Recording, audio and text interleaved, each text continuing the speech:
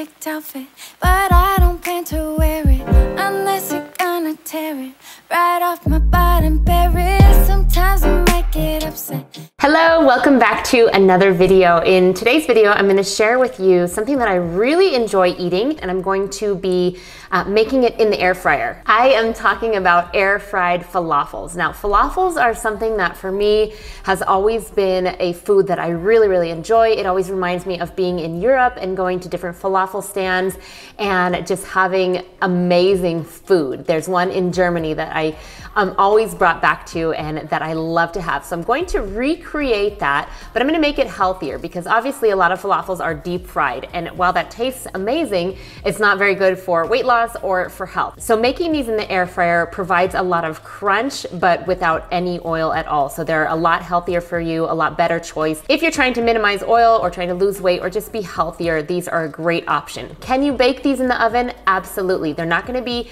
quite as crunchy as they would in the air fryer, so I definitely recommend the air fryer. But if you don't have an air fryer, you can make them in the oven. I've got all my ingredients right here ready to go. It's a really quick recipe. You throw everything into the food processor and then let it bake in the air fryer. And I'm gonna show you a couple ways to plate up the falafel to suit your needs. Okay, if you enjoyed this video, make sure that you hit that subscribe button down below and the notification bell because I have new videos coming out every single week. I will link the full recipe down below, and make sure you give this video a thumbs up if you enjoy falafel as well. Okay, let's get into this air fried falafel. A key component to making these falafels really taste authentic is using dried chickpeas. So I'm using a cup of dried chickpeas and I'm soaking them in a bowl of water overnight. So this is what they look like, you know, ahead of time, completely dried.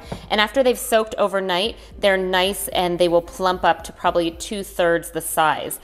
So this is what they look like. I'm just gonna drain this bowl of its water, and I'll use the soaked and drained chickpeas for the falafel. In a food processor, add the soaked and drained chickpeas, onion, parsley, cilantro, jalapeno or serrano pepper, garlic, cumin, cardamom, sesame seeds, salt, and pepper to taste. I got the perfect outfit, but I don't plan to wear it unless you're gonna tear it right off my bottom, bury it. Process it for a few minutes until the mixture resembles coarse sand. You're probably gonna need to stop a few times, scrape down the sides as you go, tap it, do whatever you need to do. Once you get it to that consistency, transfer it to a mixing bowl, cover it, and refrigerate for 30 to 60 minutes. We can make the fire worth it. We can make the fire worth it. We can make it.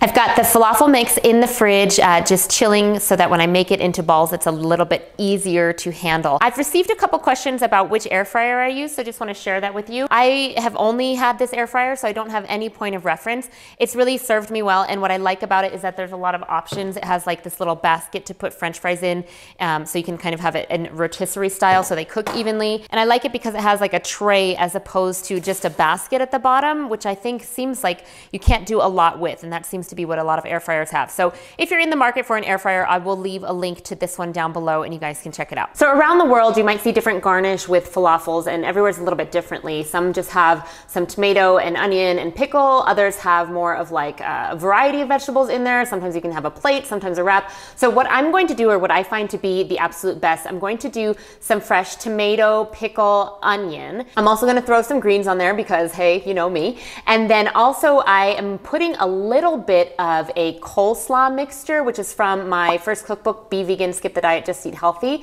It's the rainbow slaw, and I find that with the falafel is just such a winning combo. And then I like to have a hot sauce in there as well. And the hot sauce that I feel like complements this really well is the Yellowbird hot sauce. So I will link that down in the description as well for you guys if you're interested. It's such a good hot sauce, especially for this dish. Ways that you can eat this: you can make it just a plate and forget about the wrap, make it more of like a salad. You can make your falafel at the beginning of the week and just put it in a glass container with a lid and then put it on a couple salads a few days a week, put it in a wrap another day. There's lots of versatility with this, and also really aids to preparing a quick meal if you're on the go. So I think the falafel is almost ready in the fridge, and now I'm gonna just show you how to put it together, make it into little balls or patties, and then throw it in the air fryer, and we will be ready to eat within minutes. Now we are going to make these into balls. So I'm going to add a little bit of flour and baking soda here just to thicken it up a bit. This step honestly can be done before you put it in the fridge or after, whichever is fine.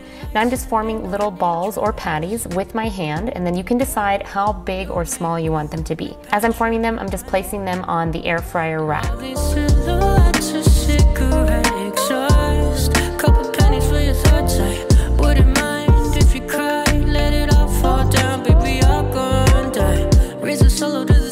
And then once all the falafels are ready, I'm placing them in the air fryer for 15 minutes at 400 degrees.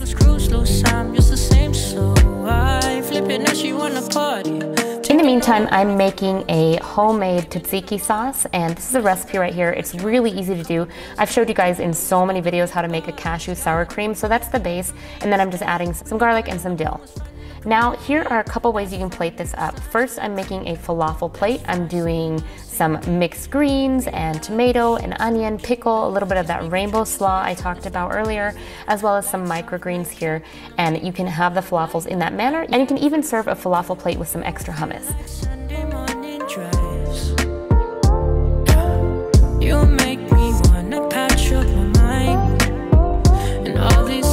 Now, if you wanted to make a wrap, we're just using the exact same ingredients, but making it in a wrap or a burrito style to make an actual falafel wrap.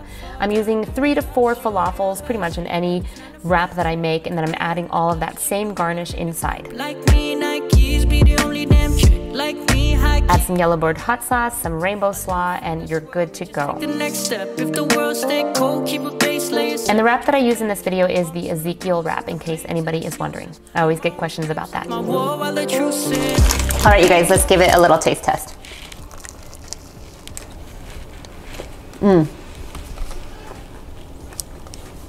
Amazing. What's really great about this air fried falafel is that the outside is crispy, but the inside is still soft, which makes it exactly what you want in a falafel, whether it's fried or baked or whatever.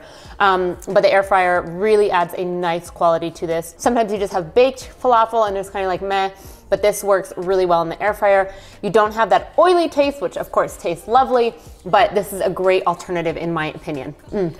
Very good. All right, you guys, so there you have it. The full step-by-step recipe for these falafels will be down below, along with a plethora of free recipes for you guys over on my website, Vegan Michele. If you don't follow me on Instagram, you can follow me there at vegan_Michele and tag me in your recipes. I love when you guys send me pictures of your creations that you've made from my recipes. Make sure that you like and subscribe this video, hit the notification bell so you know when I have videos coming out. And if you enjoy recipes like this that are keeping it whole food, plant-based, but are still actually good, check out my book, Eating Whole. If you want to transition to a whole food plant-based diet or you're struggling with weight loss, I'd love to help you out. Learn more at my website, veganmichele.com. That is my spiel. Enjoy the falafel, and I will see you guys next time. Bye!